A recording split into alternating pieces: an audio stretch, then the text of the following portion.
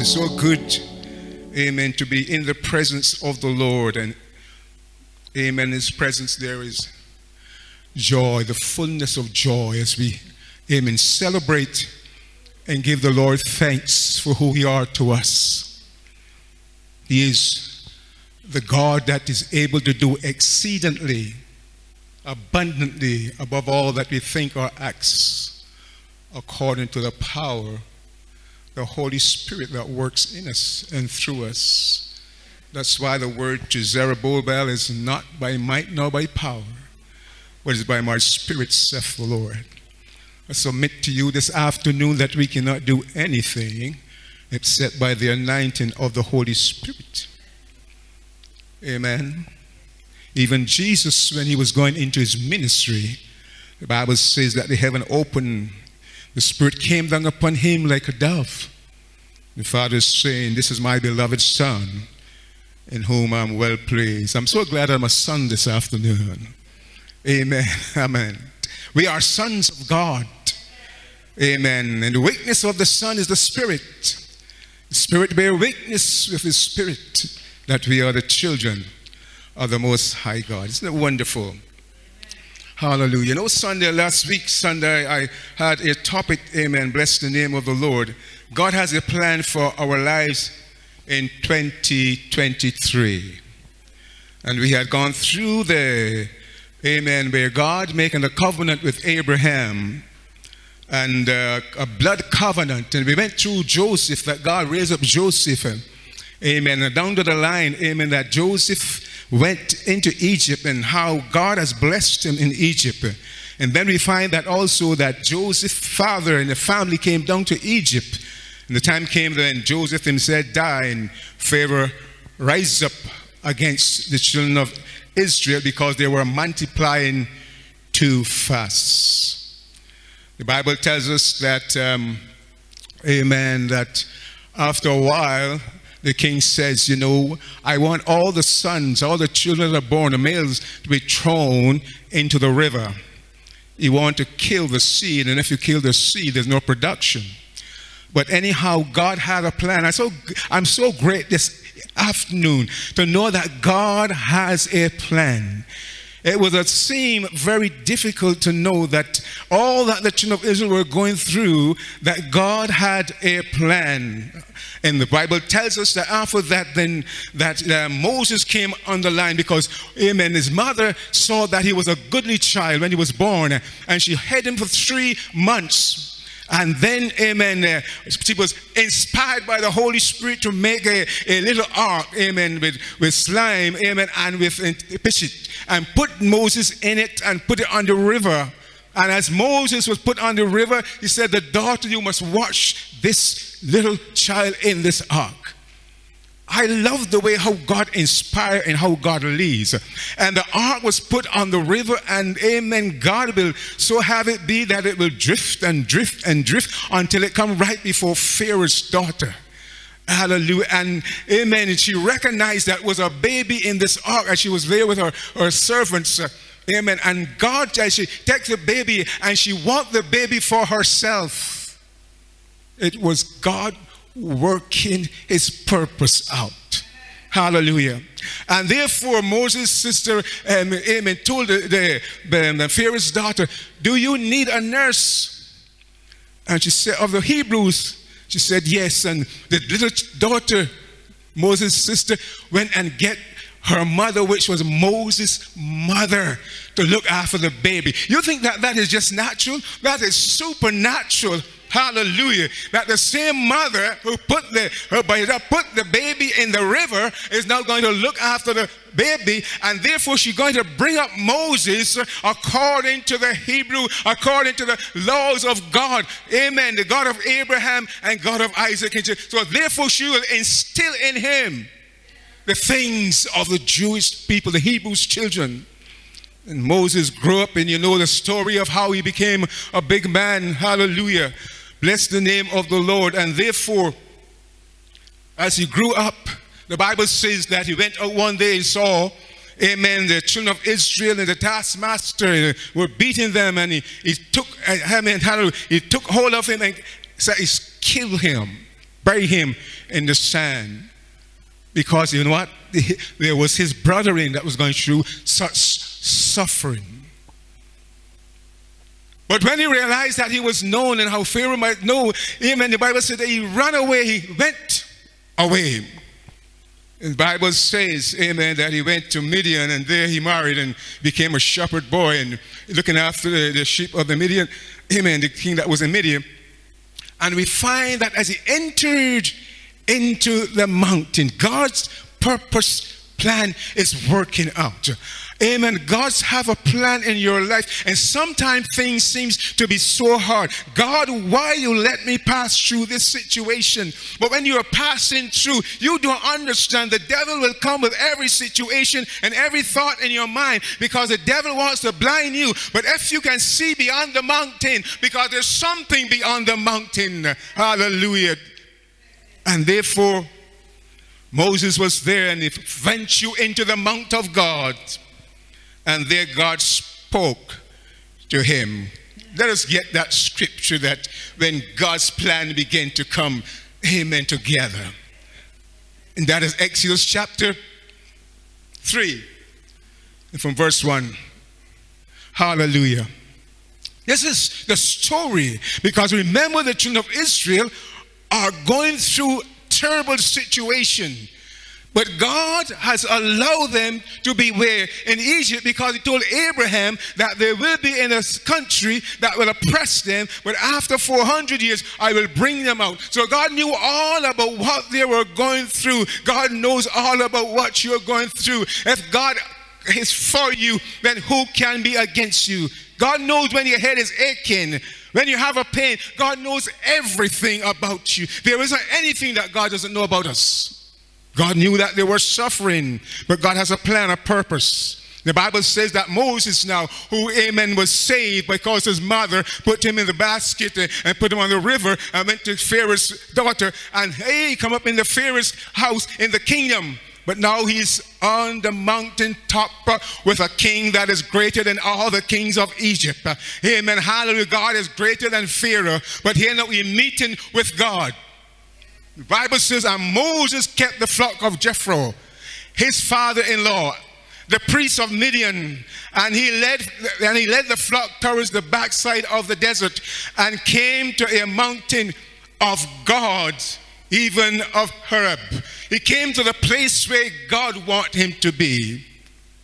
You know something, that God wants us to be a place that he wants to meet with us. And God will bring us to that place. If he takes you through the storm and through the pain and through the suffering, God will bring you to that place where he wants you to be. Amen. It doesn't matter what it takes. God will bring you there. Hallelujah. So God bring Moses to the place that God wants him to be. Whatever he pass through, God allow it to happen, because God have a purpose, a plan in his life, a plan for his people Israel. And Moses is a part of the plan. Moses is the one that he chose to be the leader of this great nation. God bless the name. Next verse tells us, verse 2, and the angel of the Lord appeared unto him in a flame of fire out of the midst of the bush. And he looked, and behold, the bush burned with fire, and the bush was not consumed. Amen. Knowledge will tell us that if a bush is burning, it will be consumed. All of us that know about fire, you know, back home we used to cook wood, to cook with wood, and you know we cook sometimes with bush. But if fire is in a bush, it must consume. Hallelujah.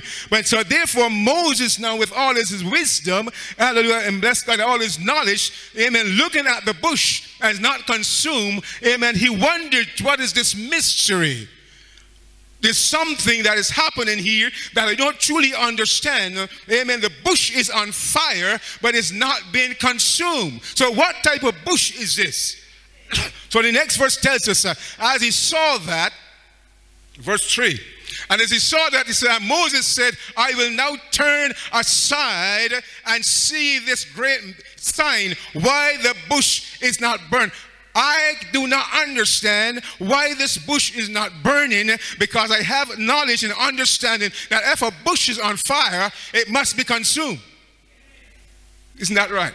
But here Moses now looked at this bush, hallelujah, bless God, and saw this bush on fire, but it is not being consumed. I'm glad that, hallelujah, if God is for you, no matter what fire you're going through, you will not be consumed, because he is a God of fire. The Bible said he answered by fire. Bless the name of the Lord. He is a God that's able to do exceeding. So Moses saw it and he turned aside. Hallelujah. Remember now, God is preparing him because it's God's plan. It's not man's plan. It's God's plan. And Moses is a part of the plan of God because he will be the one that God will use to lead the children of Israel out of bondage in Egypt. So God is come to him at the appointed time. God has an appointed time for every one of us.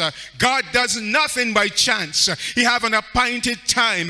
No matter how we cry and how we mourn, God have a time to come, and God will only come in his time, not in your time. But you got to learn how to trust in God. Trust in God and say, God, I'm waiting on you. I'm trusting in you. I'm not going to move from this place until I you have to say. I'm trusting. I'm not moving. Hallelujah. Because I know you have a plan for my life. Hallelujah. Bless God. In verse 4 it tells us, as Moses now pondering upon this bush. Amen. Verse 4 tells us, and when the Lord saw that he turned aside, hallelujah, God was with him. God was directing him. God was leading him. And when God saw that he turned aside to see, God called unto him and out of the midst of the bush and said, Moses, Moses.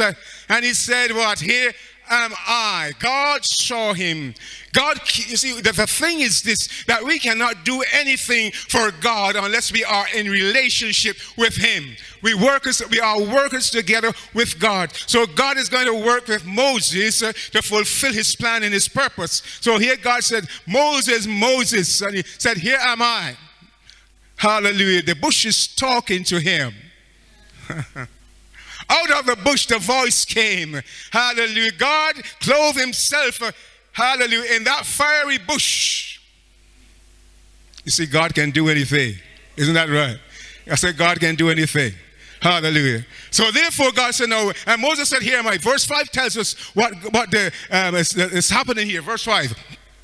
And he said, draw not nigh hither.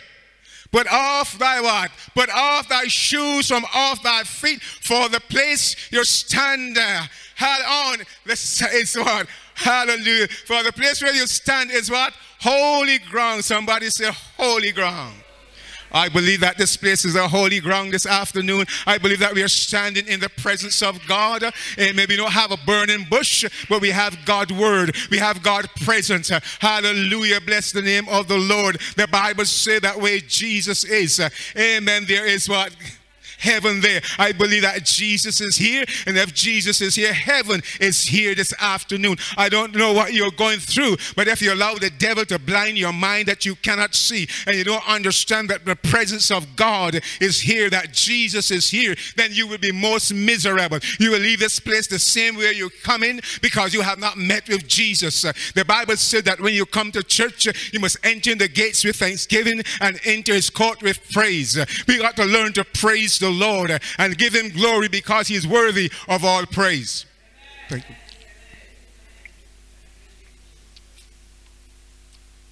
Hallelujah to the Lamb of God. So now God said, Moses, I want you to take off your shoes. Amen. If you're going to come before me, you got to take some things off. You got to lay aside some things. Amen. Hallelujah. Bless God. And I believe this afternoon, as we heard the testimony of our beloved Leron, I believe that God has caused him to release some stuff, and he's not the same again from this day forward. In the name of Jesus, he has been released and have been set free. So Moses come before the Lord with his shoes now. Amen. Hallelujah. Bless God. His shoes represent, amen, where God is going to take you. When God, you see, because your feet represent where God is going to take you. You can't go nowhere unless your feet move you. If you're going to move, somebody got to carry you. So therefore your feet, take off those shoes. Your feet got to take you where God wants to take you.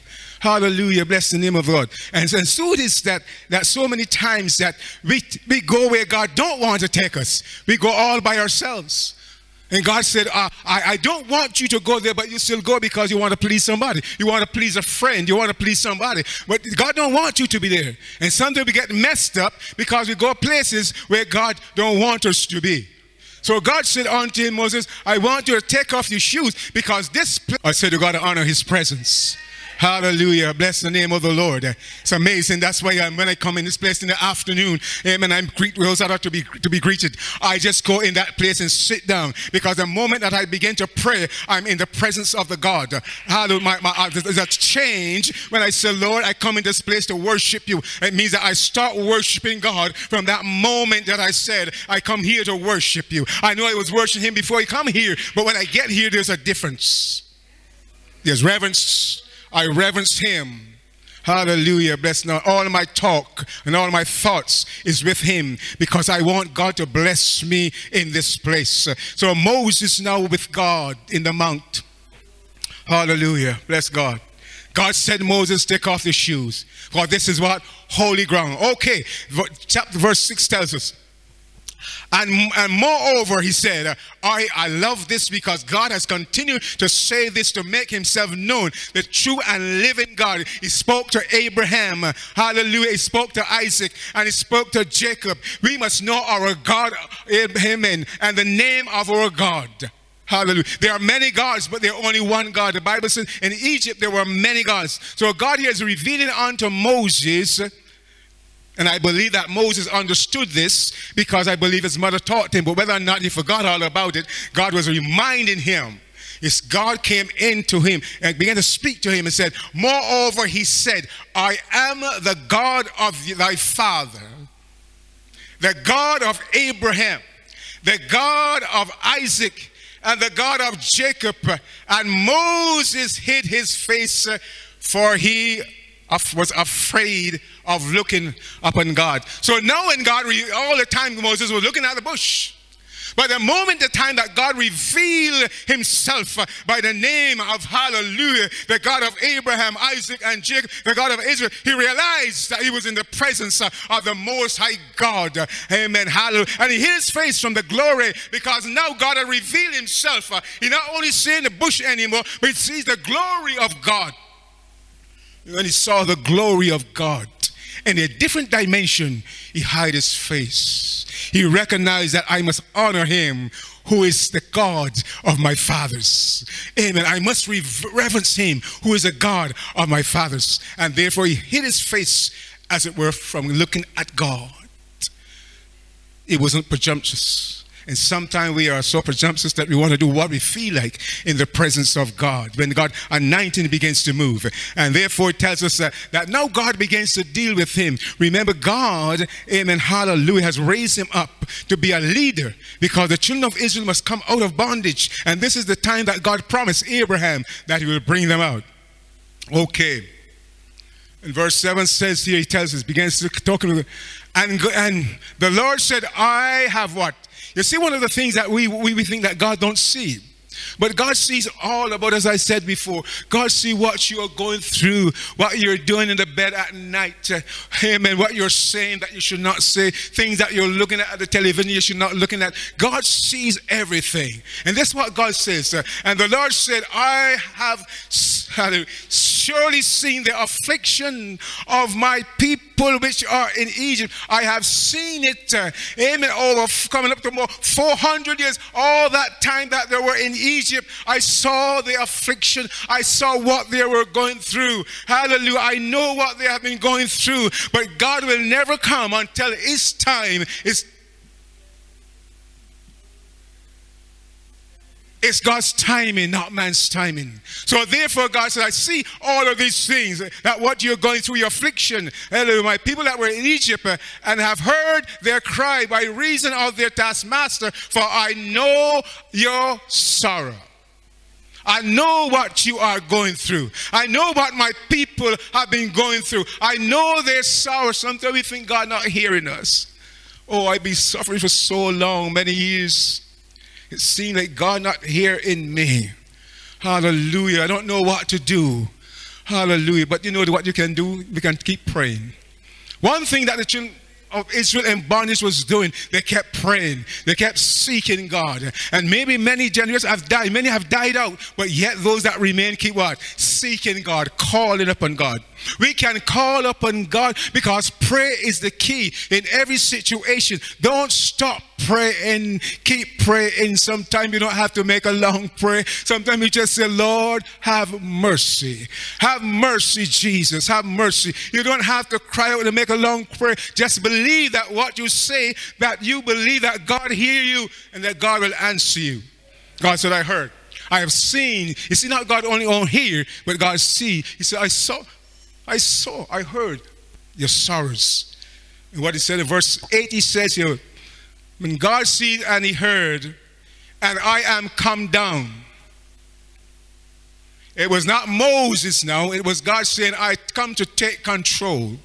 He said, and I have come down to deliver them out of the hand of the Egyptian and to bring them up out of the land unto a good land and a large land, unto a land flowing with milk and with honey unto thee. Hallelujah. I come to do something that no other power can do. I'm so glad that no matter what we do and how we try, but there's no power that can do certain things. God allow us to do what we can do, but something, amen, what we cannot do, God will do it for us.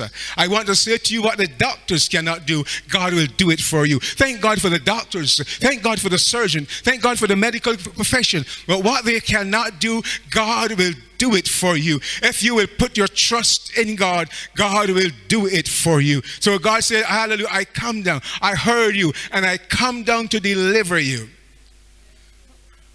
This 2023, God comes to deliver us. God comes to do a new thing. Hallelujah. God comes to change those things that hold us bound. Their power is going to be broken and destroyed because the Lord comes to deliver us. God cares about you and what you are going through. And sometimes we don't realize that God cares. But God cares about what you are going through. He knows all about you. Hallelujah. The Bible says that. So here we find that Moses now finds himself in a position that God has brought him into. God is preparing him. What God is preparing you for this 2023. God, what are you preparing me for? The question is with you. Ask God the question, Lord, what you want me to do? Hallelujah. We can talk with God. What you want me to do this 2023. Hallelujah. There's a change, there's a shift. What you want me to do. And God will hear and answer prayer. Because we are faithful. He's faithful to our prayer. Okay, it's fine here that Moses, amen, God came on to deliver. Verse 9 tells us. He said, amen. So there are nations, there are things, there are demonic forces that are holding us back. Like how the nation was holding back the children of Israel. And you find the devil is, you want to make progress, but the devil is holding you back. But I can say with a conviction that 2023, God is going to release you from whatever was holding you back in 2022. God is going to release you. God is going to release you. He's going to take you to places. If you believe it in the name of Jesus, because there are things that have been holding you back. And you know it first very well. That there are things in your life that has been holding you back. But God is going to break those powers. You're going to be released from them in the name of Jesus. He said, now, hallelujah, bless the name of the Lord. We go back to verse 9. He said, now therefore, behold, the cry of what the children of Israel is come up unto me. And I have what? Seen and have also seen and the oppression wherewith the Egyptian oppressed them. I have seen it. I have seen what the devil was doing in 2022. I know what the devil has been doing. I know how you want to make stride, but every time you make a stride, amen, you're hold back. But you're going to be released.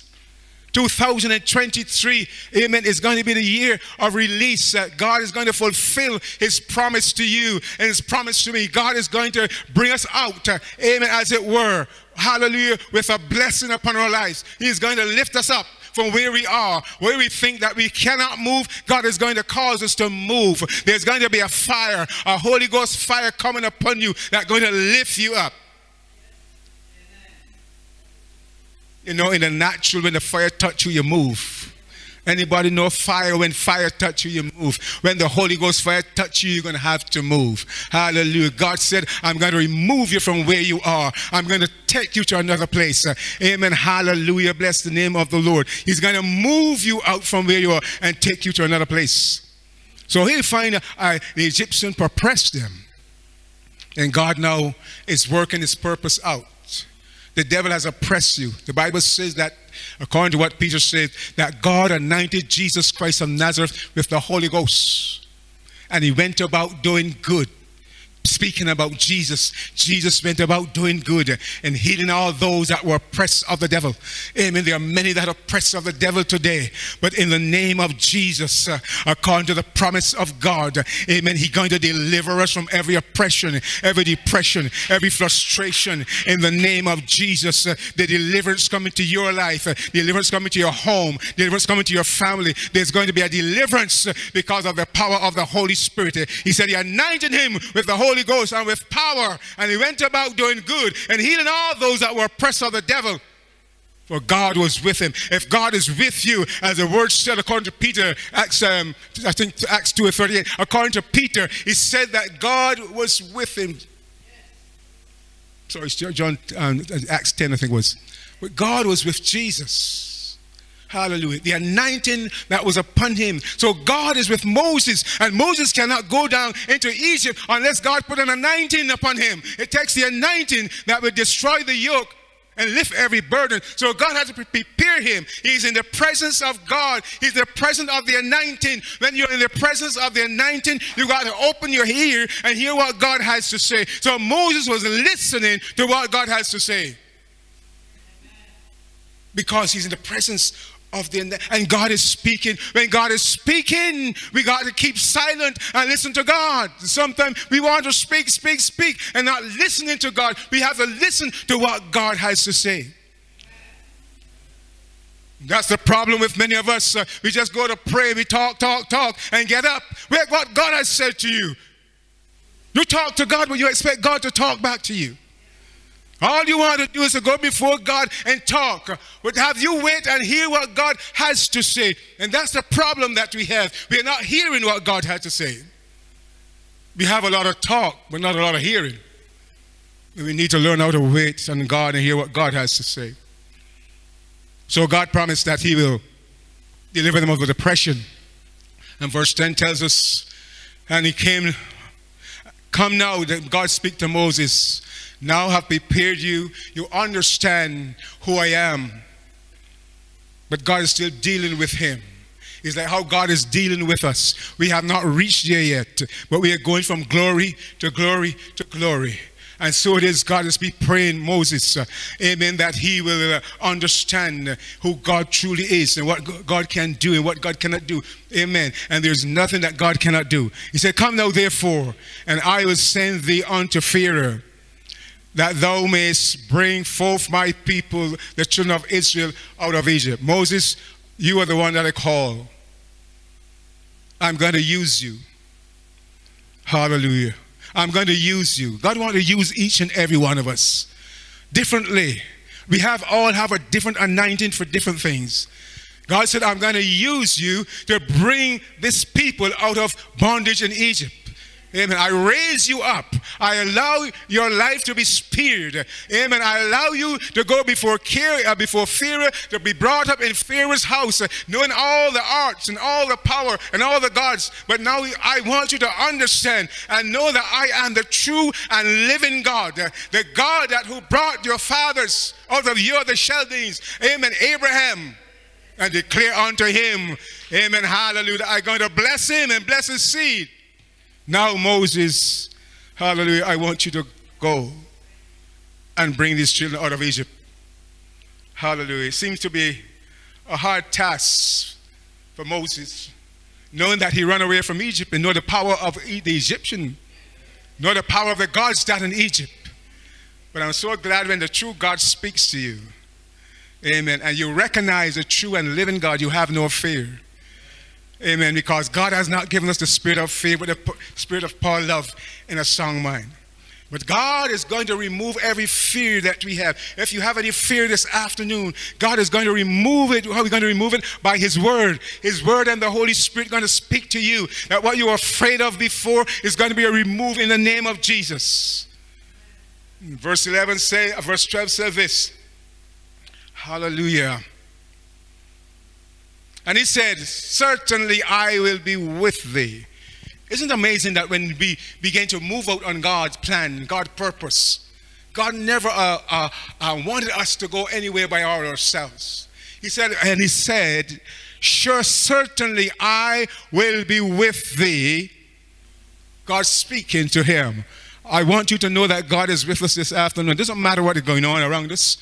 It doesn't matter what is happening at the moment. But God, I have the assurance. I don't know if you have the assurance that God is with you. I have the assurance that God is with me.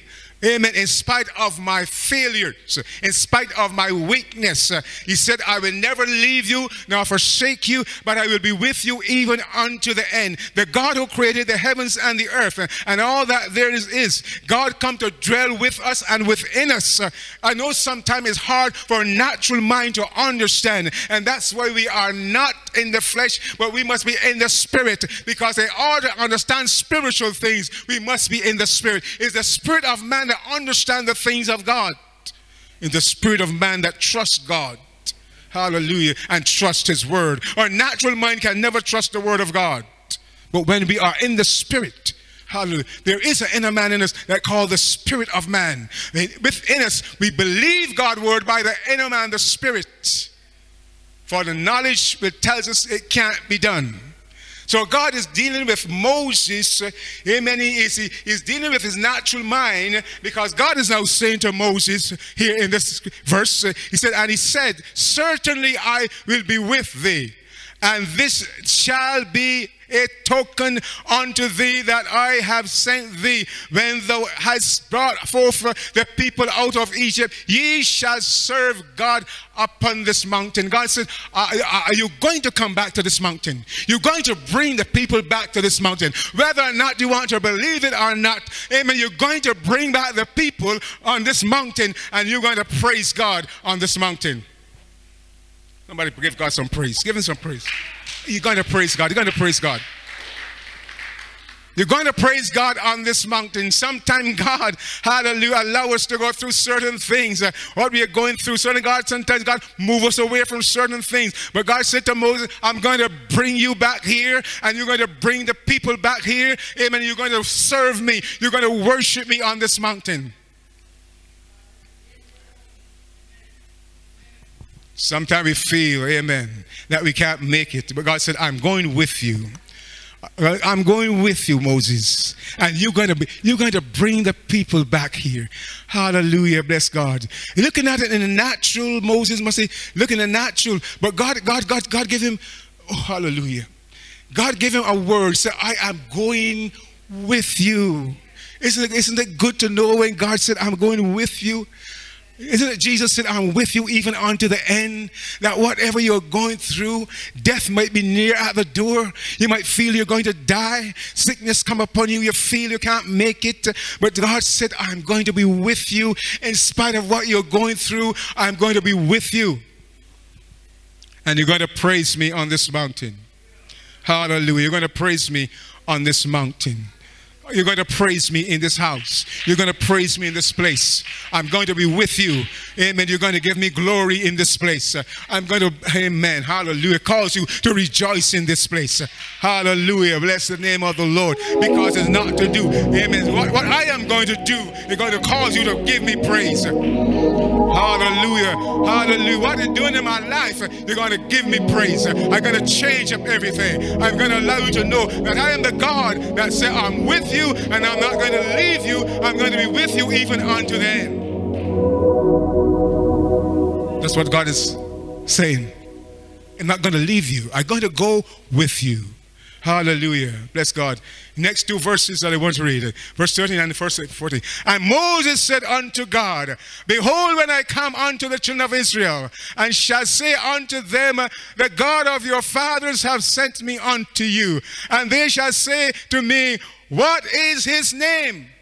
It's important that they know the name, because in Egypt, hallelujah, there are gods with all types of name, hallelujah, and the Egyptians know the name of their God. So Israel now saying, and Moses is now saying, what to tell the people that is your name? Because the names make a lot of difference. The Bible says the name shall be called Jesus, because the name make a difference. Because the name, amen, makes a difference. The name shall be called Jesus, because he shall save his people from their sin. Because there's saving and power in the name. The name makes a difference. You cannot go to the bank and draw unless you give your name. What is your name? Yes, I have a lot of money, it's in the bank. But what is your name? What you're going to sign? You got to sign your name. It's your name that makes the difference. Your name makes the difference. Hallelujah, bless God. Wherever you go, you hear, hallelujah, Veronica. I'm not going to run for that name, because my name is not Veronica. Amen. Sister Gail, you're going to get up and hop like what she do. She's going to run, because that is her name. Hallelujah. And then you say Jesus. Jesus answered to that name, because there's no other Jesus than the Jesus, the Son of the living God. Jesus Christ of Nazareth. He is the one. Hallelujah. I have power in his name. And that's what, hallelujah, Moses said. They're going to ask, what is your name? They want to know your name. Hallelujah, hallelujah, hallelujah. There's something about your name that's going to change, amen, their perception, amen, to know that there's a God that has a name that is different from all the gods in Egypt. Hallelujah. What is your name? That's what they're going to want to know. Hallelujah. What shall I say unto them? Amen. I'm going down to bring them out, but there are going to be questions, and I must know the answer. Amen. That's why when we witnessing, people come up to you with questions, and you must know the answer. How to always have the answer for someone. The last verse that I want to speak on is verse 14. And this is what God said. And God said unto him, I am that I am. I can imagine how God said to him, I am that I am. Hallelujah. Bless the Lord. I can see God, you know. I mean, I'm not talking about the natural, but it's spiritual. But I can see God boasting, I am that I am. You know, in other words, there's no other God before me. So I am that I am. Hallelujah. And he said, thus say thou say unto the children of Israel, I am have sent thee unto you. I am. Oh, hallelujah. I am. Hallelujah. And before all things, I am the Alpha and Omega, the beginning and the end, the first and the last. I am the Almighty. He is the God that we serve this afternoon. And a confident, hallelujah. And a covenant is with him who died for us on the cross. He shed his blood, this blood covenant, and set us free. He is the I am. Amen. Hallelujah. He's before all things. And Moses, oh man, in the process of time, we learn that Moses brought the children out as God had planned. And after Moses died, then Joshua take over. God brought them in, and then he brought them out. Hallelujah. Under the leadership of Moses, he brought them out. Under the leadership of Joshua, Joshua take them into the promised land. But thank God that we have another leader. His name is Jesus. His name is Jesus. Jesus, the one who made the sacrifice. He is the one that made the blood covenant. He said, this is my blood, which is shed for you and for many. Hallelujah. Because of his blood this afternoon, we have victory in the name of Jesus Christ, the name that is above every name. Let us stand as we pray. Hallelujah. Give him praise. He's worthy. The name of Jesus. Hallelujah. Let us pray. Father, we thank you for your goodness and your mercy as we listen to your word this afternoon. Your promises unto us. We see, Heavenly Father, that you have kept your promises to your children, the children of Israel, through Moses and through Joshua, Lord, and those leaders that you have raised up. And Father, we thank you that even this afternoon in this place that we have the victory. We thank you, Lord, for your love towards us. As we worship and give you praise, we believe, Lord, that you have a plan for us, 2023. And God, we have faith to believe that all things are possible. So, Lord, we look to you and we bless you and we honor you. Even as we stand here this afternoon, Lord, in your presence, we pray, Lord, that those that are ailing, we pray for healing in the name of Jesus. Bless those on Zoom also. My God, as they fellowship with us, we pray, God, that you'll be with them as we continue to worship and give you praise and give you glory, Father, in the name of Jesus. We thank you for all that you have done, what you are doing, and what you're about to do. We know, God, that you are faithful to your word, faithful to your promises, and we give you praise in Jesus' name. Amen and amen and amen.